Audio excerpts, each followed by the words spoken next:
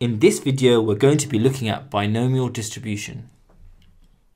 Now, I'm going to start off by showing you how binomial distribution comes about. However, it's not really that important to be able to do the questions on it, but it shouldn't take too long. So let's have a look. Okay, so here we've got a probability tree diagram. Now, I'm going to assume that you know how to use your probability tree diagram. Okay, so in this situation, we've got heads and tails. Now, let's say we want to work out what's the probability of getting 2 heads. Now, we'll start off by saying, let's work out the probability of getting 1 head. And we get 0.42. Of course, you don't need to do this working out. You could have just said it's 0.7 times 0.3. And of course, the other way gives the same answer. So you just times the answer by 2. So here I've got 0.7 times 0.3, but times it by 2 because there's 2 ways of that happening. So here's the other way of doing it. We're simply doing 0.7 times 0.3, but there's 2 ways of that happening. So just times it by 2 because both answers are the same, and that gives us 0.42. And this is the method we're going to use to do it. So now I'm tossing my coin 3 times, and I want to work out the probability of getting 2 heads. So if I go heads, heads, and then a tails, it's 0.7 squared times 0.3, which gives us 0.147. However, you must know there's many ways of getting 2 heads. We could have also done heads, tails, heads, or tails, heads, heads. So there's 3 ways, but they're all going to give that same answer. So you could simply just times this answer by 3. Let's say we're tossing it 5 times. Now, I didn't put the numbers in because my diagram got really small. Okay, so let's work out the probability of getting 2 heads. So if I'm tossing it 5 times, 2 heads could be heads, followed by heads, followed by tails, followed by tails, followed by tails. That's 0.7 squared times 0.3 cubed. And we get 0.01323. But of course, you should know that's not the answer because there's many ways of getting 2 heads. Now, if you start trying to work out all the different ways, it will take you a really long time and you might even miss one out. But I'm going to tell you how many ways there is. There's 10 ways. So we simply times our answer by 10. Now, you're probably thinking, how did I know it was 10? And is there a way of working out? Yes, there is. So the way I got that 10 was I used the NCR button. And remember, N is how many times we're tossing it, which is 5. And R is how many successes we want. Then notice we had the probability of success, which was 0.7. And we had 0.7 squared. So that 2, what did that 2 represent? The 2 represented how many successes you have. Then we multiplied by failures. And how many failures did we want? We wanted 3 failures. So that was to the power of 3. And this is the general layout. And you can try this on your calculator and it should give the same result. So here we've got 10 tosses and we want the probability of getting 3 successes. Let's say the probability of heads is 0.7. just like the previous example. Now, I won't draw a tree diagram because if we're doing 10 tosses, it's going to be an extremely big tree diagram. But remember, we might have a pattern. So we're going to try to use that pattern to get the answer.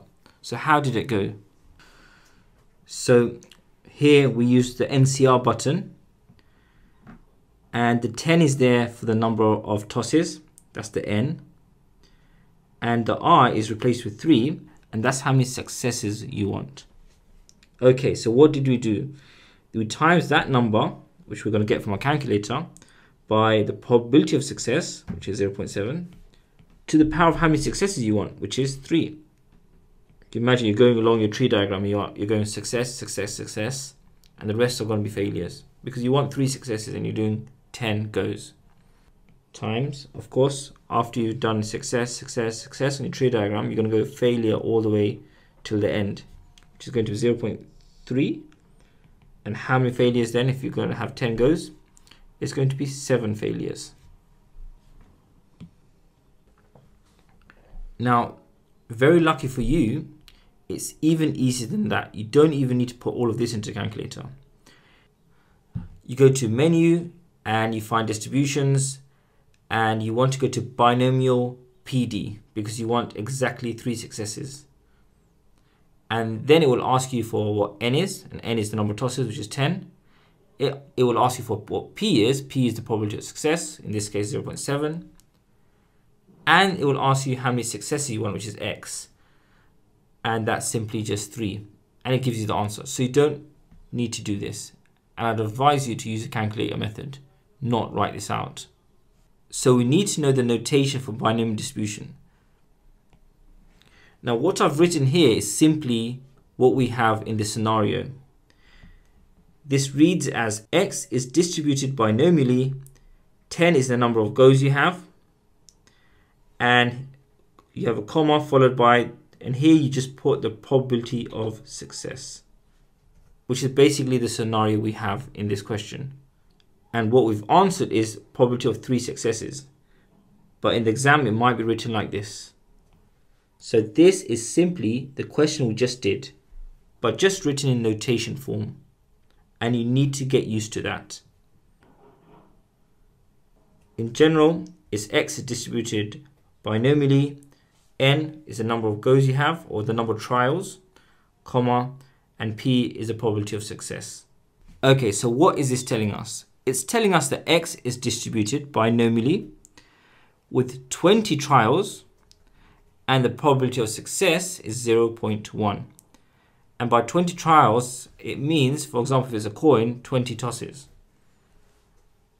And this is telling us to work out the probability of getting 5 successes in those 20 goes, with the probability of success being 0.1. Now, of course, you could do it like this. 20C5 times probability of success to the power of how many successes you want, times probability of failure, of course, if success is 0.1, failure is 0.9, to the power of how many failures you want, which is 15. But you don't want to do it this way. You want to simply just put it into your calculator. So you just go to your distributions, binomial PD. Whenever you want exactly a certain number of successes, for example, here we want exactly 5 successes, we choose binomial PD. And what you want to put into there is 20 for n, because that's number of trials. And you want your p to be 0.1, your probability of success. And you want your x to be 5, because you want 5 successes. So the order of what you calculate to ones differs between calculators. But simply just remember your n is the number of trials, in this case 20. And p is the probability of success, in this case 0.1. And x is how many successes you want, in this case 5. With the same distribution, I'll give you a chance to work out probability x equals 2. I'd like you to do this using the calculator method, because that's what you'll be doing in your exam. And you should have got 0.2852. Okay, this question is slightly different. It says probability x less than or equal to 3. Now you could just simply do probability x equals 3. Probability x equals 3 plus probability x equals 2 plus probability x equals 1 plus probability x equals 0. But that would be really long to do in your calculator. If it was probability x equals 3, you simply would have done binomial PD in your calculator. So instead, you're going to do binomial CD, and that will work all of that out for you in one go. So in the calculator, when it gives you the option about CD or PD, when it says x less than or equal to 3, you're going to choose binomial CD. And again, it's going to ask you for the n value, the p value, and the x value. So n will be 20, p will be 0.1, and x is going to be 3. And you should have got 0.867. So here we've got a new scenario.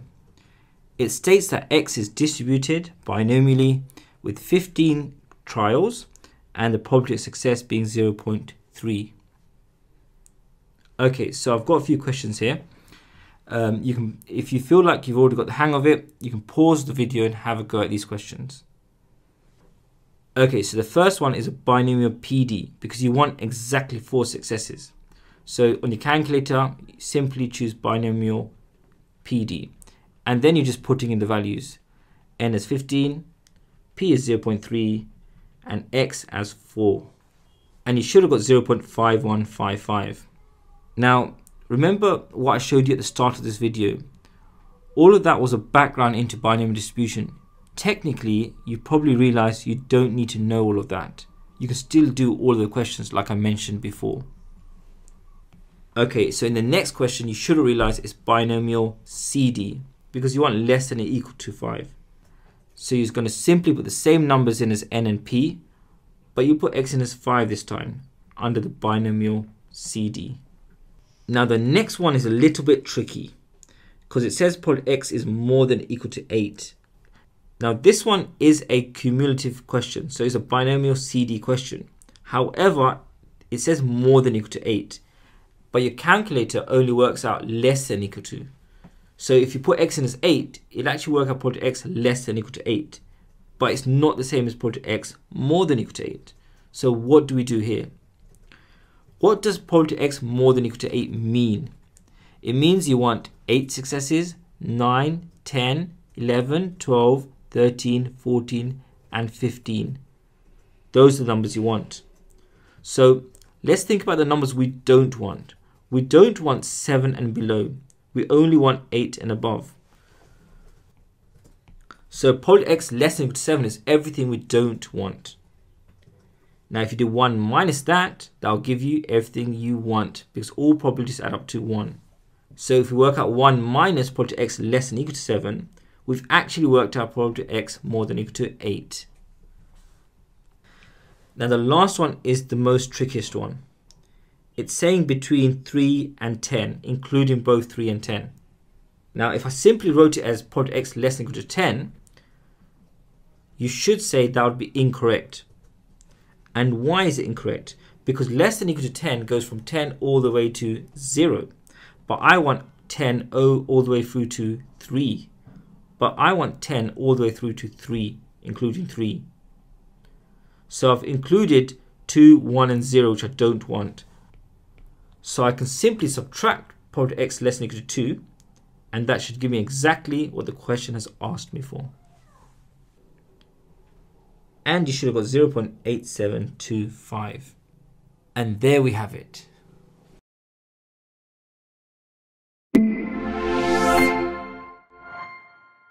I hope you found that video useful. Support us by liking, subscribing, and share this with your friends. And if you still got some more questions on anything, drop a post on our forum at examqa.com where you'll find your questions answered.